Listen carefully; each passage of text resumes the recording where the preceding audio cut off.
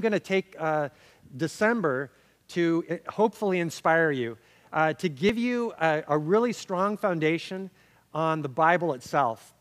And so I think it's going to be inspiring. It's definitely informational. And I'm praying it's going to launch us into the new year with a real passion for the Word of God. And if I were to give you the three primary reasons why I'm doing this, number one is just to give you an appreciation for what you hold in your hand, because this document is miraculous from beginning to end. And sometimes we fail to appreciate that. We just think, oh, it's a Bible. This isn't just a Bible. This is the Word of God. And it is miraculously delivered to us and miraculously preserved for us. The second reason is that I want to prepare our hearts for Christmas, because we're now entering the Christmas season. How many of you put lights up or a tree or something so far? Anybody got anything up? Okay, we put our stuff up. It's just very Christmassy feeling. And we're moving into that season. And I want to prepare your heart so that as we go into this season, we're actually moving in the right direction with the right heart for God. And the message that I'm going to be teaching on Christmas Sunday will be the Word became flesh. And so we're going to talk about the Word of God, and in particular on Christmas Sunday, how the Word became flesh and the significance of Jesus Christ coming. And the third reason that I want to share this is because I want to encourage you to read through the Bible in 2013. I know so many Christians that have never read either the Old Testament or parts of the Old Testament, and a lot of Christians that have never read the entire Bible. And I want to encourage you this year to make that one of the goals that you strive for. In fact, you know what I do? Because I have learned over the years that when you set goals and New Year's resolutions, most of them never come to pass. And too much pressure is right at the beginning. So what I would encourage you to do is to start now. And then you're way ahead of the game. You got a whole month to get a big flying leap on reading through the Bible. We're going to be suggesting some ways that you can do that in the weeks to come. But however you'd like to do that, I want to encourage you to do that and to become very familiar with the Bible and know the Bible better than ever before at the end of 2013. So let's get started. We're going to go to Psalm 19, and we're going to read verses 7 through 11. If you can join me there in Psalm 19.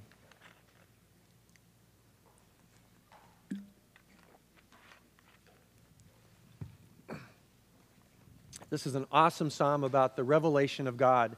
Verse 7, the law of the Lord is perfect, reviving the soul.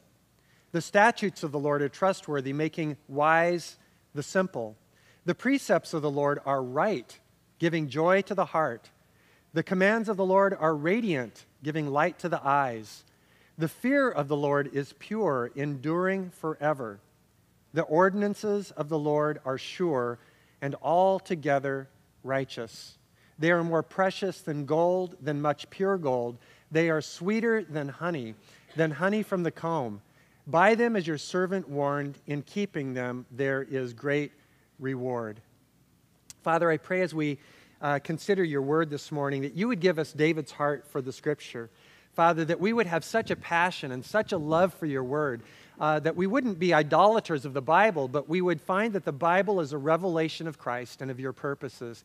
And by virtue of that, it's your communication to us. It's your dialogue with us. It's your expression of your very heart and nature and person and your goals and values and the direction you want us to go. It tells us everything about living the Christian life. And Father, I'm asking that you would bless our time this morning as we consider the magnificence of this document that we have in our hand. And I pray, God, that we wouldn't just honor it, but we would become students of it. We would know it. We would hide it in our heart, and it would transform our lives. And so, Father, go before us. Holy Spirit, lead me, and let my lips bring glory and honor to the Son and to the Father.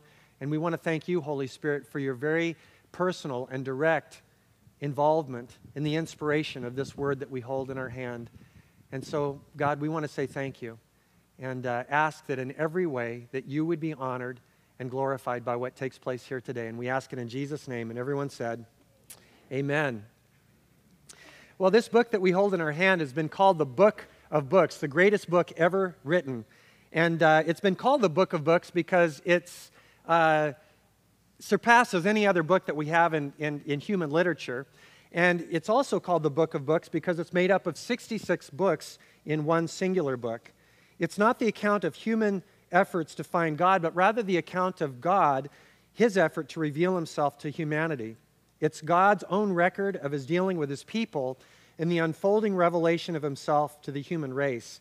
In the Bible is revealed the will of God, the creator of all humanity, and it's given to his creatures by the Creator for instruction and guidance along the path of life. And wow, we need instruction. When I think about Psalm 19 and the things that it says here, the wisdom, the insight, the encouragement, the strength that the Bible gives, those are things we definitely need, and that's what the Bible offers.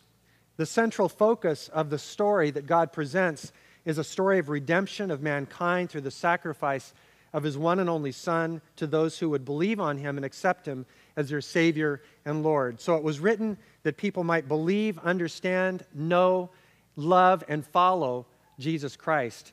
And our acceptance or rejection of this message is the determining factor for either our eternal salvation or our eternal ruin, heaven or hell.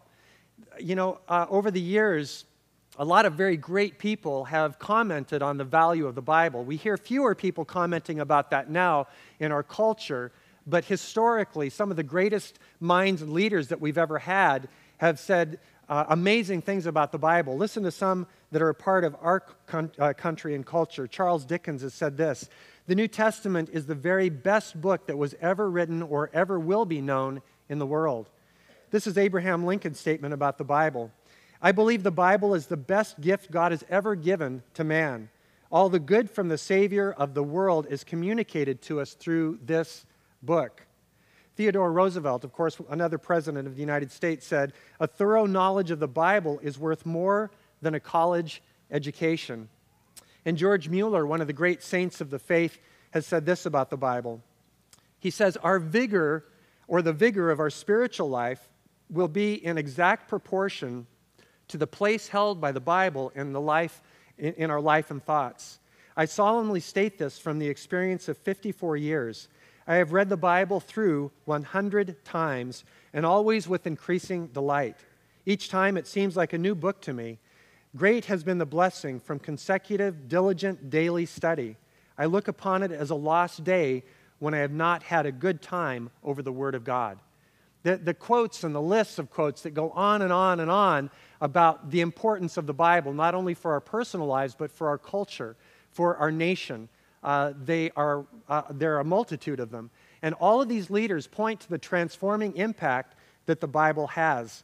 And so today I want to talk to you about three aspects of the Bible. First of all, the uniqueness, the structure, and the benefits of the Bible. And so if you're following along in your notes, you can fill in the blanks and participate in that way. And I want to encourage you to really open your heart, because this is a lot of information I'm sharing with you. Hopefully it's going to be very helpful and encouraging to you. But especially when we get to the benefits, I'm praying that God's really going to give you a hunger for the Word of God, that your hunger, whatever it is now, will elevate, be increased for a regular intake of the Word of God. So let's talk about the uniqueness of the Bible. By the way, unique means different and distinctive with no equal. And the Bible is definitely unique, and it's got several aspects of uniqueness. And the first that I want to talk about is its unity. It's amazing that we've got a document, despite so many factors that would, under normal circumstances, lead to a lot of diversity, a lot of disagreement, and disharmony. But God has used the Bible and has authored the Bible himself, and by virtue of that, it has absolute uniqueness in its unity. It was written over a 1,600-year period. That's a long time. And it began in 1500 BC to 100 AD, after the death of Christ and resurrection. It was written by more than 40 authors. I mean, the list of authors is amazing in their diversity, every walk of life. We've got Moses, who was a political leader and a judge. He was trained in the University of Egypt. We have Joshua, who was a military general. We have David, who was a king, a poet, a musician, a shepherd, and a warrior. We have Solomon, who was a philosopher and a king. Nehemiah, a cupbearer to a pagan king. Amos, a herdsman. Daniel, a prime minister. Matthew, a tax collector. Mark, Peter's secretary. Luke, a physician and historian. Peter, a fisherman, and Paul, a rabbi. I mean, this collection is just, the diversity, I don't think you could match in any kind of literature ever across the board, much less all in one self-contained volume. It was written in different places, from the wilderness to the dungeon, from the palace to the Isle of Patmos. It was written at different times, at war and peace. It was also written during authors' different moods. Some were just desperate in despair, and others are jubilant in their devotion and exalting of Christ and the events that were taking place. It was also written on 3 different continents, Asia, Africa, and Europe. It was written in 3 different languages. In Hebrew, the primary language of the Old Testament, in Aramaic, which covers some aspects of the Old and New Testament, and Greek, which was the language of the time of Jesus' day. It was the universal language at that time. So those are the 3 languages that it was covering. It was also written concerning very, very, very controversial issues. It's still controversial. The topics and the subject matter that it addresses, it doesn't move away from dealing with the really difficult issues of life. And usually when you have people writing, that many people over a 1,600-year period on 3 continents and 3 languages, there's going to be a lot of disagreement about moral issues and ethical issues and spiritual issues. And yet we have absolute unity in its teaching. The Bible is also unique in its teaching in a number of areas, and one of those is prophecy. The Bible prophecy has foretold many events hundreds of years in advance of their occurrence. And history has proven the Bible to be 100% accurate with its prophetic statements. It's also unique because it's honest. Any document that we have in historical literature, especially when it's dealing with history, is almost always modified to make the person, whoever's the writer, look better or make their kingdom look better. But the Bible is absolutely clear. It's an unvarnished presentation of people's lives and the decisions that people made, good or bad. It's also unique in its radical values, things that people had just never heard before, like if you want to live, you have to die. If you want to lead, you have to serve. These are upside-down values for the normal human thinking, but they're natural to the Bible because the Bible teaches us that God's ways are very different than our ways. It's also unique in its revelation of God. It's the only place and the only document where God says, I am opening my heart to you. I am opening and revealing my life to you. Everything about me, God says, I'm sharing with you at least what you need to know in order to have a relationship with me, what you need to know in order to walk with me, what you need to know in terms of being prepared not only for serving in this life, but also in the life to come. And God has revealed those things to us. You know, one of the things that's probably the greatest gift that a person can give another person is the gift of their open communication, the gift of their heart, the expression of who they are, what they believe, what's important, what they value. And this is exactly what God has done for us in the revelation of himself through the Word of God. The Bible is also unique in its circulation. It's been read by more people than any other book on the planet. It's been translated into more languages than any other book. There's some 2,200 languages in the world. 6,500 languages in the world, and about 2,700 or so of those languages now have a translation of the Bible in their own language. It does remain the #1 bestseller of all time every single month, though you'll never see it on the New York Best Time Seller list. They don't like it. They wouldn't want to publish that the Bible is just so monotonous, you know. Bible, #1, Bible, #1, Bible, #1. And so they just agreed, well, let's just skip the Bible. We're going to take it out because it's just like it's killing our fun. There's no rotation here. So they knocked the Bible out, but not out of its true place as being the #1 read document and purchased document in the world. The Bible is also unique in its survival. Through efforts to eradicate it, there have been numerous kings and dictators and even nations that have done their best to destroy it, to burn it, to outlaw it. And yet here we are. The Bible has got a more prolific publishing venue and process across the globe than we've ever had. And it's also unique in its survival as it relates to people trying to marginalize it. People, all kinds of people, very smart people, have tried to come against the Bible and to intellectually dismantle its veracity, its truthfulness, and its importance to our culture and to our lives. And some of those scholars, a number of them, you might recognize their names. One of them was C.S. Lewis. That's how he came to Christ, as he was trying to dismantle the Bible. But as he began to study the Bible, as he tested the Bible against not only logic, but tested it against itself, and measured against history and science and everything else, C.S. Lewis became one of the most prolific apologists, and that's not somebody saying, I'm sorry, but that's someone making a defense for the Bible that the world has ever known. Another one of those men is James Montgomery. Another is Josh McDowell. All of these men, in particular Josh McDowell, he was doing his thesis statement for his doctoral program, and his objective was to prove and disprove the Bible. And so he came with an agenda to disprove the Bible and became a believer of Jesus Christ and became one of the most important 20th century apologists that the church has ever had. And we have many, many books by Josh McDowell that outline and explain the confidence that we can have in this book, this text of the Bible that we carry with us and have in our hand. And of course, the Bible is unique in its influence. Those of us that are Christians, I'm assuming that's most of us here, we've received Christ, we've believed on Him, we've believed His Word, and then our lives are completely changed. They're transformed. They're just not the same. I was listening to a testimony of a friend this last week, and I was blown away because I knew this person. I've known him for a while, but I'd never heard their full testimony. And as I heard them share their testimony, I was just like, man, that's amazing, you know? But that's like every story that every Christian has is amazing at how God can change and transform the heart of a human being simply by words written on a page. But these aren't simply words. This is the power of God for the salvation of everyone who believes. There's something unique and powerful and potent about this book that we hold in our hands, and it's been life-changing. Well, the structure of the Bible is quite interesting, and I hope this is actually going to help you because some of you might be a bit confused about how the Bible is structured and how it's put together, and I don't know if you've ever noticed it's not chronological. If you just kind of read through it and you're reading stuff twice, and it's like, why are they saying this again in a different book? And so I'm going to share some things that I think might be helpful to you.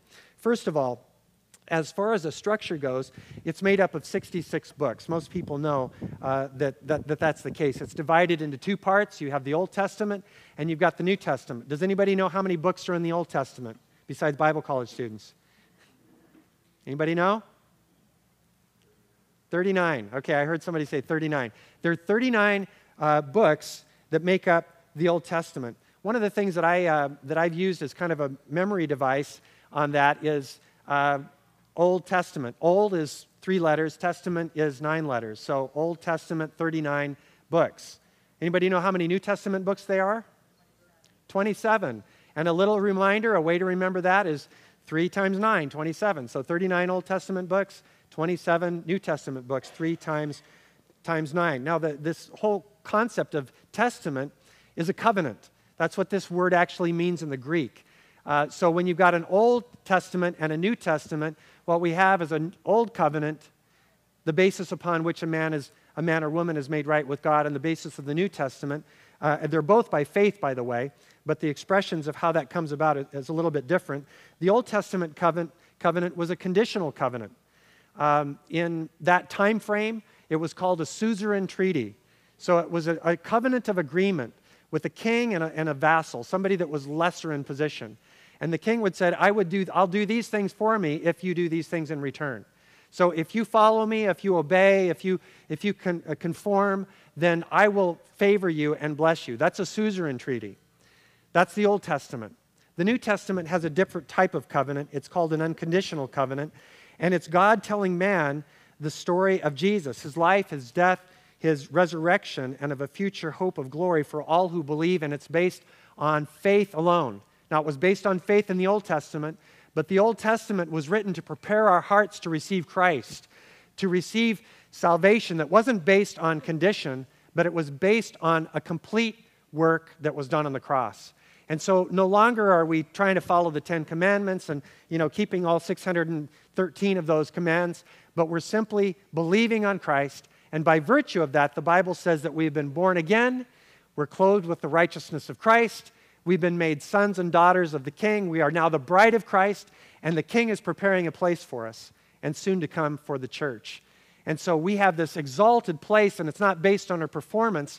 But now, rather than trying to do the works of the Old Testament to win God's favor, we now do those works of the New Testament, which is loving God and loving others with all of our heart, which the Bible says, in Jesus' own words, takes care of the entire Old Testament law. We simply love God and love one another. That by itself is all that we're required to do.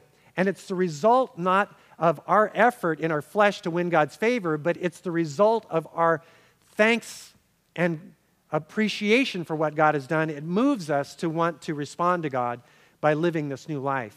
And so the motivation is completely different. And this is just a beautiful aspect of the difference between the Old and New Testament. The Old Testament was an account of a nation, a particular nation, the nation of Israel. It begins with the account of creation, tells us the story of the Jewish people all the way to the time of Christ. As we said, it's made up of 39 books written by 28 different authors over a span of almost 2,000 years. The nation of Israel was founded and was nurtured by God to prepare the way for Jesus, the long-awaited Messiah, who would save us from our sins and establish God's kingdom. And his appearance of Jesus on earth is a central event of all human history. The Old Testament sets the stage for it, and the New Testament describes it. The Old Testament foreshadows Christ, and the New Testament presents him in all his fullness. So what's the New Testament, the Old Testament, how is it kind of laid out? Well, it's laid out by the type of literature, this is where us kind of stumbles us as North Americans with the kind of a Greek philosophy and Greek thinking, because Greek thinking is more systematic and more sequential, whereas Hebrew thinking was more thematic. And so when the authors put the Bible together, they didn't put it together completely chronologically, but they actually organized it according to a word that's called genre in literature. It means a type of literature. And so we've got three types of literature in the Old Testament. We've got historical literature, poetical literature, and then we've got prophetical literature. And so it's actually mapped out that way in your Bible. And that's why we have the first 17 books of the Bible. They're called historical books. Why historical? Because they tell us of the history of God's work on earth. And in particular, the creation story, but the calling out of Abraham, and then the establishment of the nation of Israel, and all of the adventures and misadventures of this people that were called by God. The books of these 17 historical books trace this development, their disobedience, their downfall, their calling, their deliverance, and finally, the preparation for us and for the early church for the work of Christ so that we would recognize him when he came. And then we've got 5 poetical books. And of course, those books are Psalms, Job, Psalms, Proverbs, Song of Solomon, and Ecclesiastes. These are referred to as the wisdom literature. And we all love the Psalms. We all love the Proverbs. I don't know if you've spent much time in Song of Solomon, but that's an amazing book. But actually, one of my favorite books that's kind of unsung is Ecclesiastes, because it's a story of Solomon's struggle in the time frame when he forsook the Lord. He was the wisest guy on the planet, and yet in all his wisdom, he does sometimes what we do, which is kind of walk away. And then he describes life apart from Christ as he walks away, and the futility of his living and futility of everything he was doing. It's like nothing matters anymore. It just doesn't seem to count. Does anything even really, is there even reality? And Ecclesiastes addresses that. Finally, he comes to his senses at the end and says, hey, the only thing worth following is God. That's the only thing that makes sense in the world. And maybe today you're struggling a little bit with making sense of things. And I want to tell you, you'd be wise to avoid the time frame, maybe 40 years or so of Solomon's misadventure of walking away from the Lord, and avoid that and get right to the end of the story, which is the only thing that really matters, is following the Lord.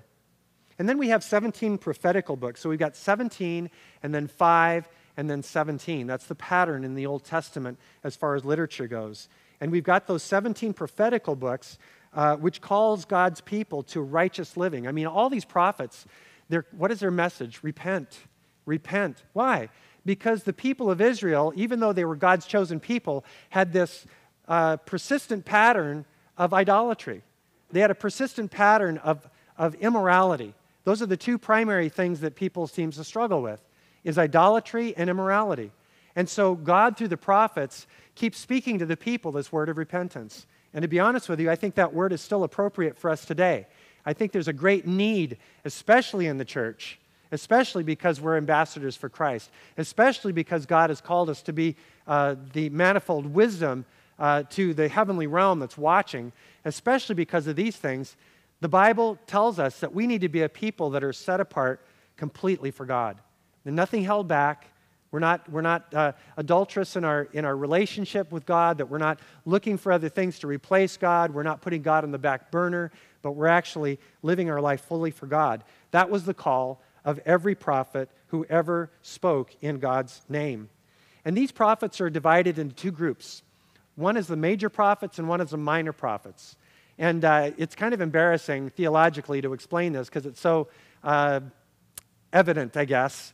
But the major prophets are just called major, not because their works are more important, but because their works are longer. So the guys that were long-winded are called the major prophets, and the guys that were short-winded are called the minor prophets.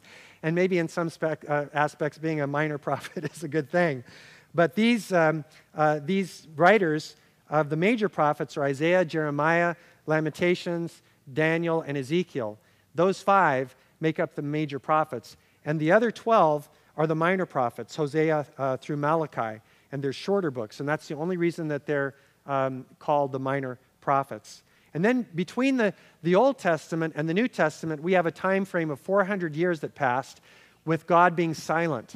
And he wasn't speaking. He wasn't speaking through prophets or priests or anybody. There was just silence. And the people were broken over that. They knew that something was wrong. But what God was doing is he was creating this intense hunger for a voice. And that voice ended up coming from the wilderness in the person of John the Baptist. And that silence was broken by the last of the Old Testament prophets who ended up being the one to introduce Jesus Christ. And so we have 27 books in the New Testament written by 9 different authors over a period of somewhere between 90 to 100 years.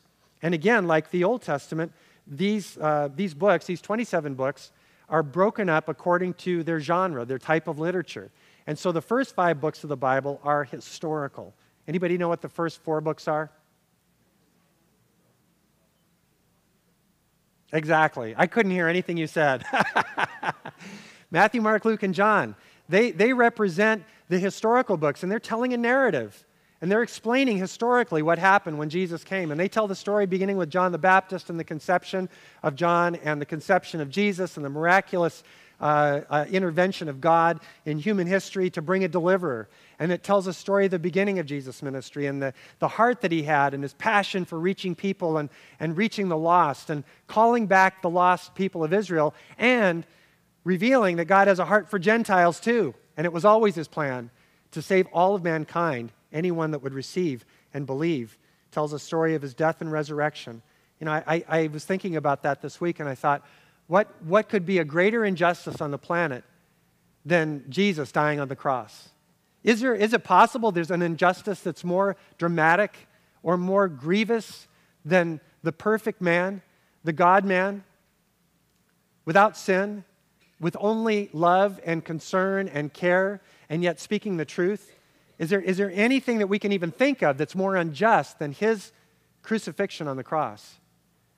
It's part of what was so completely devastating to the disciples, not to mention that their king, their Savior, was now in a grave.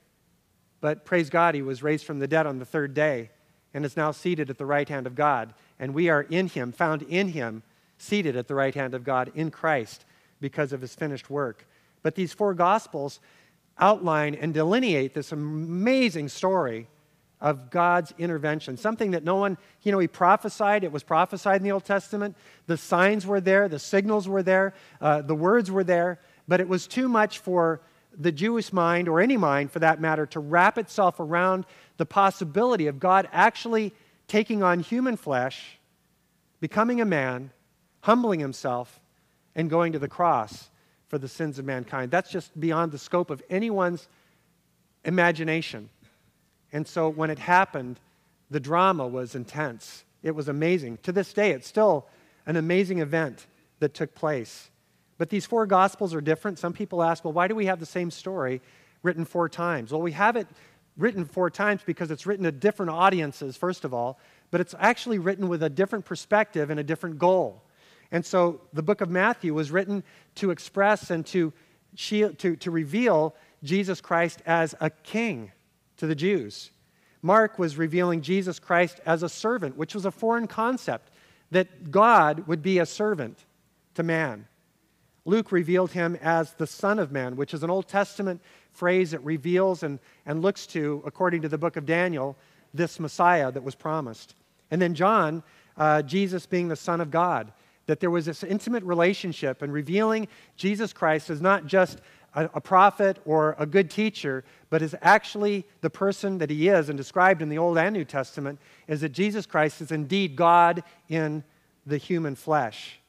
And then, of course, the final book of the historical narratives is the book of Acts, which takes us from the death and resurrection of Christ to the day of Pentecost, and then all the way through for the first, probably about 50 years, 60 years of the birth of the church, and takes us to the time of Paul. And it's an amazing story that really reveals in a very condensed fashion about 40 to 50 years of the New Testament church.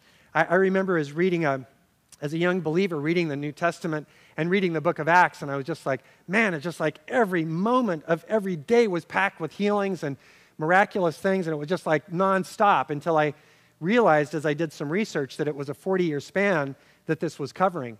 So it doesn't mean that a lot of miraculous things weren't taking place all the time. They were, but these were events that were actually selected out of all the things that were happening in the New Testament time that are describing the power of God, not only at that time, but the power of God that we still have access to today if we're willing to let God empower us, lead us, fill us, and use us for his glory. So those are the first 5 historical books. And then we've got 21 epistles. Does anybody know what the word epistle means? It's a strange term. Anybody know what it means? Letter. Yeah. It's sometimes I'm like, why did they make it difficult? But it's an epistle because that's the Greek term for these letters. And so Paul wrote epistles, and James wrote epistles, and John wrote epistles. But in essence, it's just like us writing an email or a long blog is probably a better way to put it, to one another or to friends. And in some cases, what we have is we actually have letters. In some cases, it's blogs. Some of these letters went directly to known recipients, and some of them kind of went to the churches in general across the board in Asia Minor at the time. And so we have Paul, the apostle. He wrote 13 of these epistles. John wrote 3. Peter wrote 2. James wrote 1. Jude wrote 1. And then, of course, the book of Hebrews that we're not certain who wrote. It might have been Paul, might have been Barnabas, might have been another author. So we're not exactly certain on that. And then we've got one prophetical book, verses of 17 of the Old Testament. Anybody know what the prophetical book is? Revelation. And that word, by the way, revelation, is apocalypsis in the Greek, and it means the unveiling. And the reason it was called the unveiling is because the Jews only had an understanding that led them through the chronology of prophecy through the millennial kingdom. But they didn't have anything after that.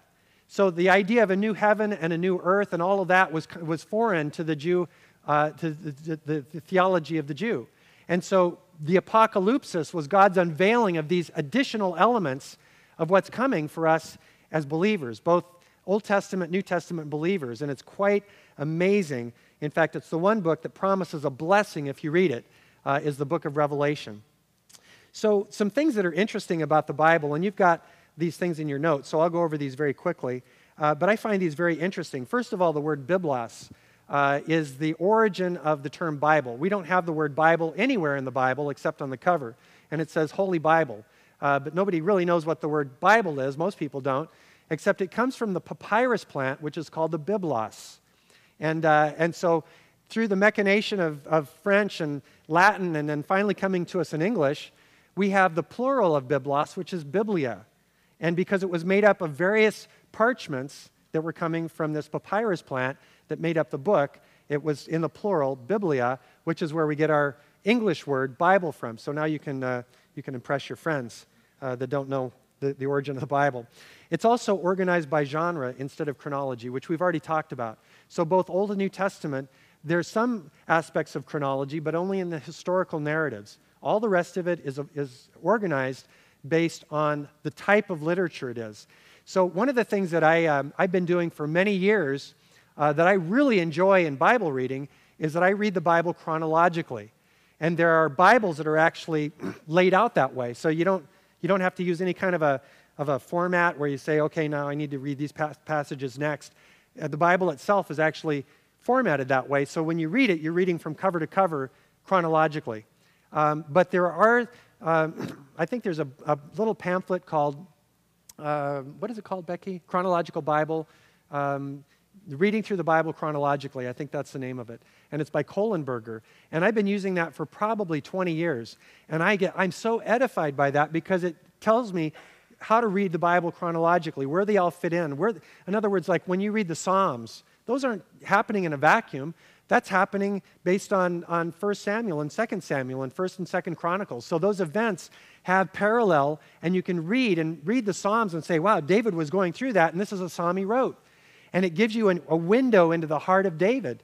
And there are many other types of parts of the literature like that are so enlightening as you begin to read the Bible chronologically. So I have a pattern for 20 years of reading the Bible at least once a year, usually twice a year, chronologically. And I find that very, very helpful to read it that way.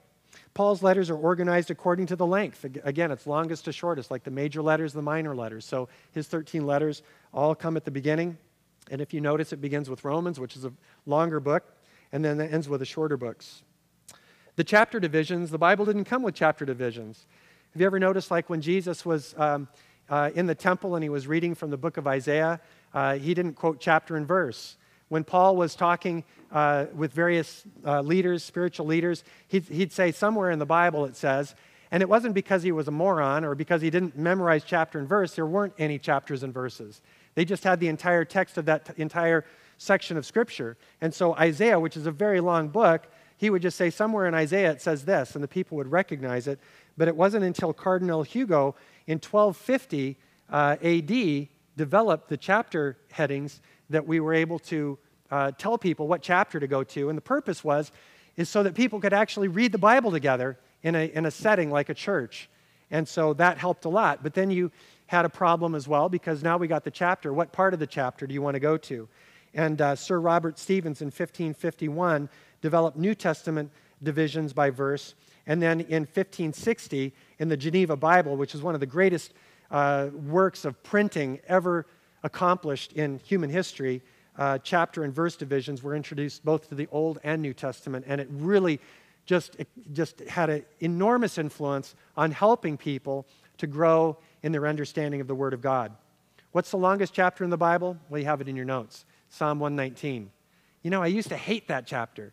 Is there anybody else that's willing to confess that? And if you've read through the Bible, you get to Psalm 119, it's like, oh man, it's the mammoth psalm. I'm going to be here for days, you know. It goes on and on and on. Well, it's become one of my favorite psalms because it declares the praises of God. And if you know a little bit about the way that psalm is formed, it's amazing. It's a work of art and mathematics.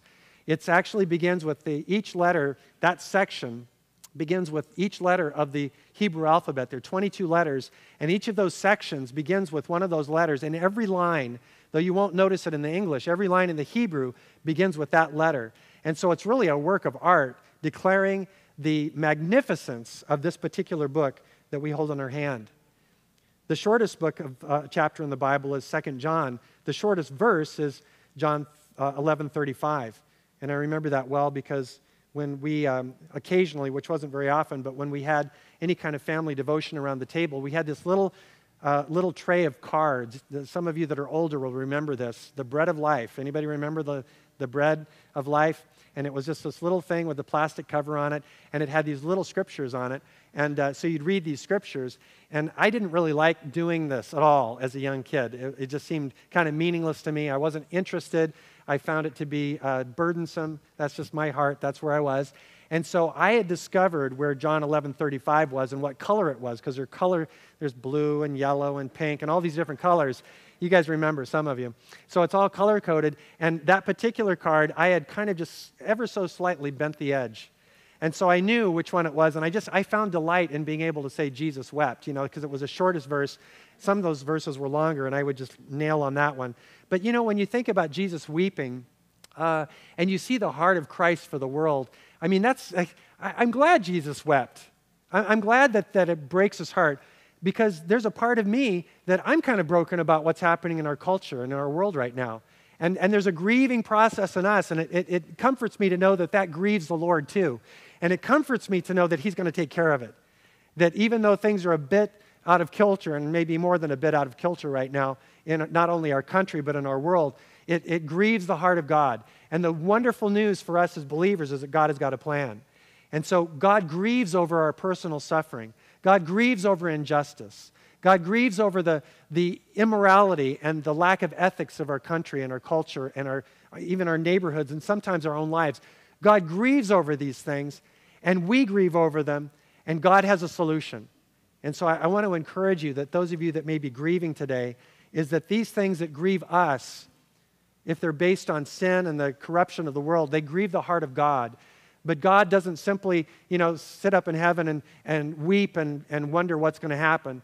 God is forcefully advancing his kingdom. You may not see it right now.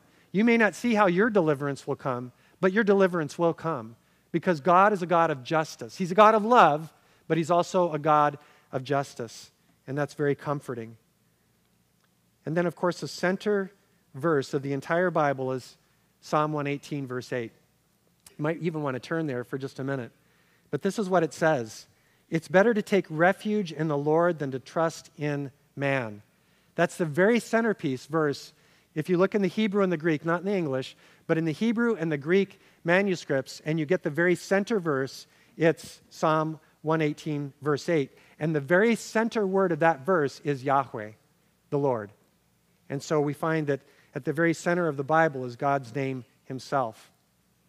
I want to finish by detailing several benefits of reading the Bible. There's certainly more than this, but these are the ones that God brought to mind as I prepared. The first is salvation and eternal life. John 20, verse 31 says this, "But these are written that you may believe that Jesus is the Christ, the Son of God, and that by believing you may have life in his name." That's the entire agenda that God has for this Bible, is that these things are written so that you might know his word and that you might believe in his word, and by believing that you might have eternal, everlasting life. The Bible also tells us that we gain wisdom and knowledge by the word of God.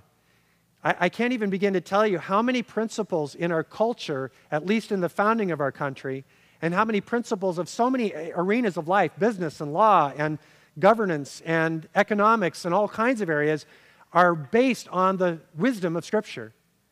And I can't even begin to tell you how many sins are avoidable. They're all avoidable. The pain that we put ourselves through, the dilemma, the heartache, the suffering, so often self-inflicted, could be avoided by simply applying the wisdom of God's word and saying, it's good enough for these guys. I don't need to go there. I don't need to find out myself. I'll take God's word at face value, and these certain things I'll avoid. And these other things that he says to pursue, I will pursue. And of course, the blessings that are accompanied by that are remarkable. And so God gives us the opportunity. That's part of what Psalms and Proverbs in particular talks about, is the wisdom that God makes available for us if we'll simply open the book and make it a regular part of our experience. And then we get guidance. Psalm 119, 105 talks about this. Psalm 133, 2 Peter 1:19. But Psalm 119, 105 says, "Your word is a lamp unto my feet and a light for my path." And there's a part of this verse I love, and there's a part of this verse I don't like. The part that I love is that God has a plan, and God wants to guide me. The part that I don't like is it's a lamp, and it only is for my feet. I want a floodlight. I want like a big halogen LED, something that goes out for years into the future so I can know where I'm going. And God says, no, I'm not going to give that to you, because you would then stop depending on me. And the sad thing is, but the reality that God understands about our fallen human flesh is that need and confusion and uncertainty drive us to our King. Those things bring us to a place of openness to his voice like nothing else. In fact, C.S. Lewis has said that our pain is the shouting of God. It's the thing that really gets through to us more than anything else and causes us to cry out for him, for his leadership, for his guidance, for his wisdom. And so his word is a lamp. It shines out just far enough. It shines just far enough for the next few steps, but not so far that we'll leave the lamp behind, not so far that we will become self-reliant. But he wants to give you guidance, and some of you need guidance today. You're faced with decisions, you don't know what to do. James says if anyone lacks wisdom, he should ask God. God is willing to give wisdom, and he's willing to give guidance for those that just ask. Joshua 1:8 and Proverbs or Psalm 1 tell us that success and prosperity come through the reading of the Bible. This is phenomenal. Let me read Psalm 1 to you. It says, "Blessed is the man who does not walk in the counsel of the wicked or stand in the way of sinners or sit in the seat of mockers. But his delight is in the law of the Lord, and on his law he meditates day and night. He is like a tree planted by streams of water, which yields its fruit in season, and whose leaf does not wither." And listen to this. Whatever he does prospers. Whatever he does prospers. In Joshua 1:8, it says it a little differently. It says that this person will have success in whatever he does. That there will be a confidence, a power, a strength in the person that actually follows the Word of God. That God will grant that person favor and blessing by virtue of being a person that meditates on this book day and night. It doesn't mean that you have to have it open all the time, but that, in my mind and understanding, means that I'm taking with me my quiet time from the morning. I'm thinking about it during the day. I might be memorizing that verse, but I'm letting it kind of be a part of my day. And as I apply it to my life and as I share it with other people, I'm meditating on it. I'm thinking about it. I'm considering its application. And by virtue of that, God says that he will prosper you and give you success. I don't know anybody else, any other piece of literature in the world that says if you follow this, there's a divine blessing promised that you'll be favored and you'll have success in whatever you put your hand to. But that's what's promised to a man or woman who is well acquainted with the Word of God. And, there's something in us. I don't know what it is, but we want to find our own way to succeed. We work and we strive and we plan and we strategize, and so often our things come to naught. We struggle. We can't figure out why God isn't blessing our plan. Frequently, we're not even on God's page, and we haven't been led by God because we're not really seeking him first, and we don't have his kingdom on our mind, and the result is that we've got stuff on our mind, and we want him to kind of be in our back pocket to make good on what we're trying to do. But God really isn't interested in our plan. He's interested in his plan. And he wants us on his page, doing his will, being guided by him. And as we're doing his will, he promises that he's going to bless and prosper whatever we put our hand to as it relates to the furtherance of his kingdom. And by the way, that furtherance of his kingdom is the only place you'll ever find absolute satisfaction and contentment, because it's what we were designed for. The Bible also gives us encouragement and hope. In Proverbs 15:4, it says, Paul speaking, "For everything that was written in the past," he's talking about the Bible, Old and New Testament, was written to teach us, and that through endurance and the encouragement of the Scriptures, we might have hope. I can't tell you how many times I go to the Bible for hope. I'm there every day. I'm going for encouragement. I'm going for guidance. I'm going to have my mind renewed. I'm going to be reminded of God's perspective and the eternal nature of his kingdom, the fact that he's just, the fact that he's going to get this all straightened out, the fact that I don't need to be the person to do that. God will do it. My job is to entrust myself to him and keep doing good. That's the calling of myself, and for us as believers, that's our calling. But all the rest of this encouragement that comes from all the examples of the saints that have marched on before us, is extremely edifying and helpful. And it changes the course, not of necessarily our circumstances at the moment, but it changes our thinking about those circumstances. And I don't know about you, but I found that my thinking is almost always the problem. How I think and how I view circumstances that are difficult sometimes can get me thinking the wrong direction. And the Bible is the remedy for that, and it gives us encouragement. It also protects us from sin. Psalm 119 says, "How can a young man keep his way pure? By living according to your word. I've hidden your word in my heart that I might not sin against you." And so when you actually hide the word of God in your heart and you know it, and you're not just, occasionally coming and hearing it. The average Christian only reads the Bible or hears about the Bible on Sunday morning for the hour message that's taught or less. But God tells us that he wants to protect us, and that protection comes from knowing how to put on the armor of God and what our armor is. And so if you need protection, if you need power to overcome, this is the place to come. Do you need encouragement? This is the place to come. The Bible has it there for you. It's also a place where we gain a knowledge of God. This is the place where we go to understand who he is, to know his character. It's very difficult to trust someone you don't know very well, but it gets easier to trust someone that you have confidence in, someone that you see their character and you see consistency and you see a pattern of their quality of life. The longer you see that and the more evident it is, the easier it is to trust that person. And the Bible is filled with the description of God's faithfulness, his consistency, his character, his person, his nature. And so it gives us a knowledge of God. And then it also gives us a knowledge of the future, which is remarkable. The Bible tells us that God never does anything without revealing it to the prophets. That God has actually opened the minds and hearts of us as believers to see and understand things, and to understand even what's happening in our culture, what's happening in the Middle East, what's happening in the United States, what's happening globally, and what God's eternal plan is and his purpose. And that gives us hope and encouragement. It gives us a different way of thinking about life.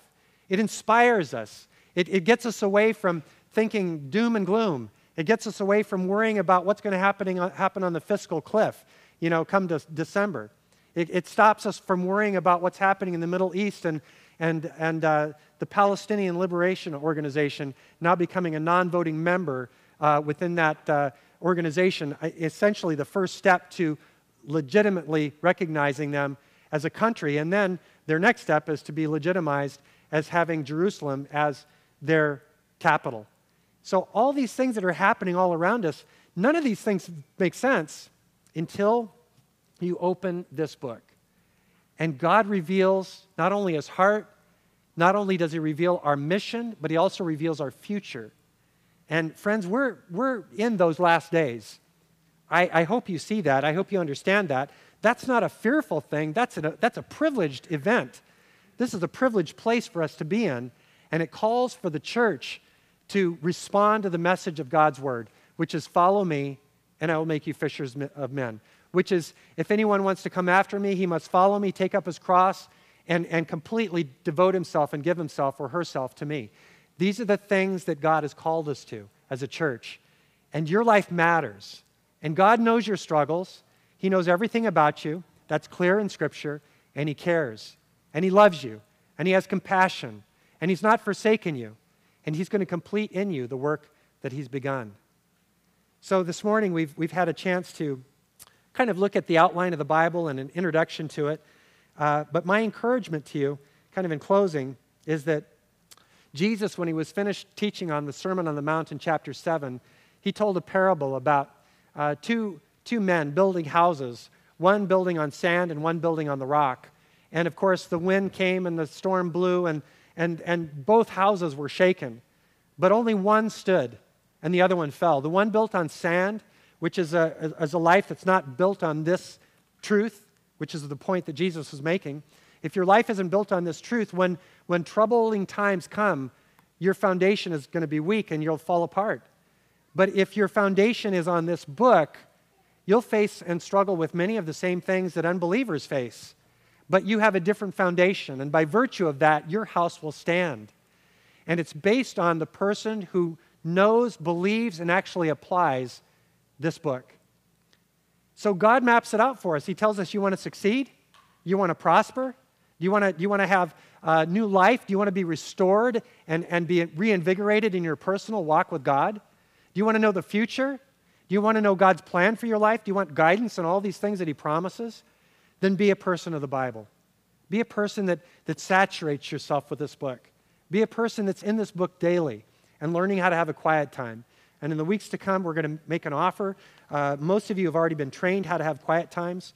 But for those of you that have never been trained how to use the 959 devotional series that we use, we want to teach that to you so that you can have a very practical, successful way of reading the Bible on a daily basis. It's life-changing. This book This ink on paper is powerful. And any man or woman that makes it their goal to expose themselves to this book and to read this book and to give themselves to an understanding of this book and the application of its principles, their life will never be the same.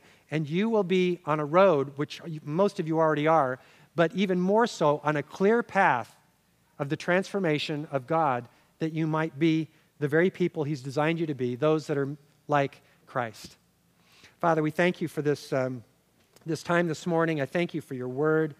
What a blessing, God, that you've given this to us, that you've inspired it, that you've placed it in our hands, that you've preserved it. And now we have the privilege and the joy to embrace it and to make it a regular part of our personal devotions, a regular time in the Word every day. And for those of us that have families or married, to make it a regular part of our communication with our spouse and our family, our children, our neighbors, our co-workers, that wherever we go, that we would be spreading the fragrant aroma of Christ through the Word of God. And so, Father, forgive us for taking for granted such a great gift. And I pray that we would embrace it. I pray that we would unwrap it on a daily basis. And we receive these divine encounters as they really are, not just a check mark for our day, but actually a divine encounter that you've prepared in advance before time began, that we might be prepared and ready for this particular day that you've put in front of us, and that we might live it to your praise and your glory. And so, Father, make us what we are already, your bride. Set our hearts aside for you and you alone, God. Forgive us for idolatry in any form it might take, and for spiritual adultery and moving off to other things that we've given our love to. And I pray that we would return, God, to our first love, and that in these days in which we're living, we might bring you glory and honor and praise, both now and forevermore. And we ask it in Jesus' name. Amen. We're going to finish our service.